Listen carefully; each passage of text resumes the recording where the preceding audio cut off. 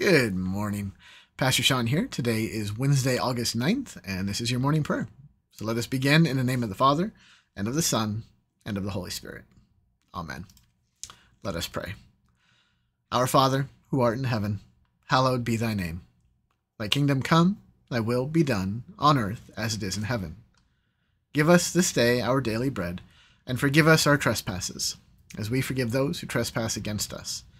And lead us not into temptation, but deliver us from evil. For thine is the kingdom, and the power, and the glory, forever and ever. Amen. Right, 2 Kings chapter 14 and 2 Chronicles 25. Unfortunately, this is going to sound like a broken record. We have more brief histories of the kings here, where the kings of Judah are mostly good, but end up having one kind of big falling out at the end, and then the kings of Israel generally being wicked guys. So more of the same today.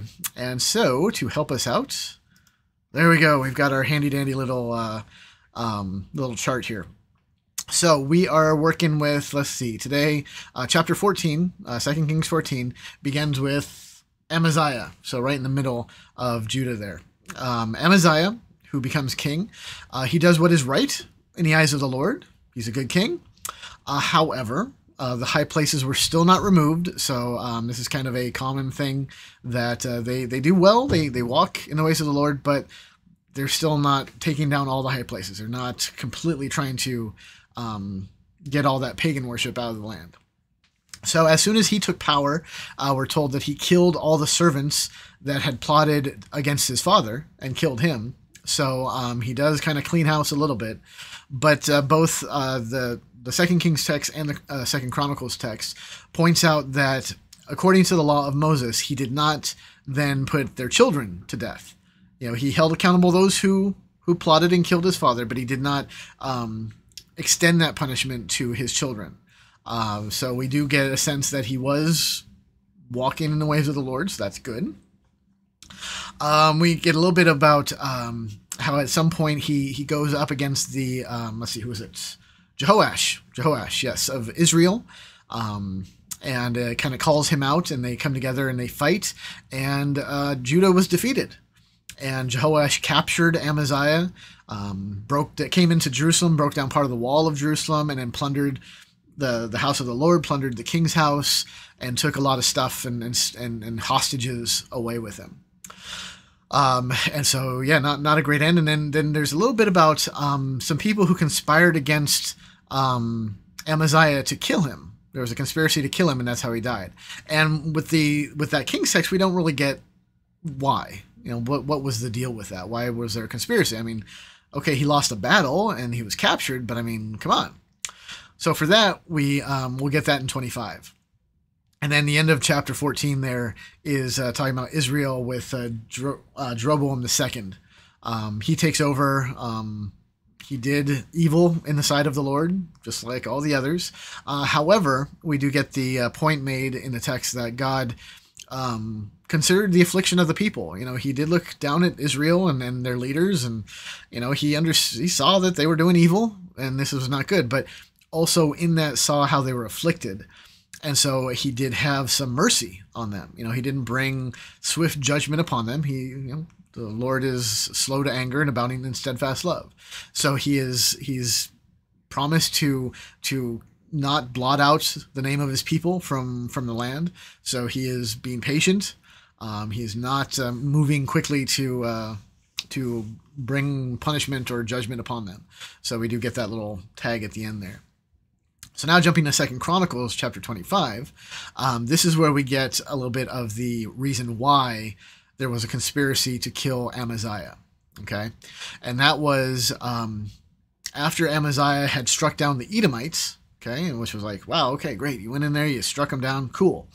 He took the gods, the pagan idols from that place, took them and then set them up in Judah for people to worship them. And it's just like, okay, now we see the turn here, right? So for a guy who did right in the eyes of the Lord, and walked in the laws of Moses for some foolish reason, he brings in these pagan gods so that people can worship them. Now, possibly was it that he turned from God, or was it him just, there were still people worshiping like in the high places in Judah. So was there a desire from the part of the people? We want to worship these whatever gods we want, and he was just placating them. Either way is not a good look. So God sent a prophet to confront Amaziah, but Amaziah wouldn't listen. And then after all that, then comes a confrontation with Jehoash of Israel. And then we see probably why Amaziah was given over to Jehoash in defeat, is that he had rejected God by bringing in these false idols for people to worship. So we kind of see the beginning of the end going down there for him. And then it closes with the conspiracy to put him to death after he had turned away from Yahweh. So once the people saw that Amaziah brought in these false gods, they turned against him. It's like I said, it's more of the same kind of that we've had so far. If many of the lessons or moral of the story kind of things that we've had the last few days, week or so, applies here as well. Now, of course, I would not advocate rising up and putting to death those who are following God and then turn away. Let's not do that. But what we can see here is that there is something to the boldness and willingness to confront those, especially those in positions of authority, who turn away from God. Now, hear me, definitely not the way they did it back then, but certainly standing up for what is right and true, and not allowing a person's status or position to keep you from speaking the truth. Kind of this is all speaking the truth to power kind of thing, where we stand for the word of God, no matter who it is that we're confronting. Now, certainly when we're sharing the word of God with others, and we want people to hear the gospel and be saved, we're not going to do it in a confrontational manner, or we're going to do it tactfully and lovingly and with great care. But then there are always times when there's, it's kind of the Luther's "Here I Stand" moment. It's like, no, we can't back down from standing for the truth and for what God says. So, there's a little bit of that in there too. But again, like I said, not to the extreme level that the conspirators did with Amaziah. But I think I'll just be quiet now. But that's a lot of the same stuff today. But hopefully hopefully this helps a little bit. That it gives you a little bit of a guide for what's going on and who's coming after whom, and so hope it helps. Let me know in the comments. All right. Well, I think that's about it for today. So let us pray.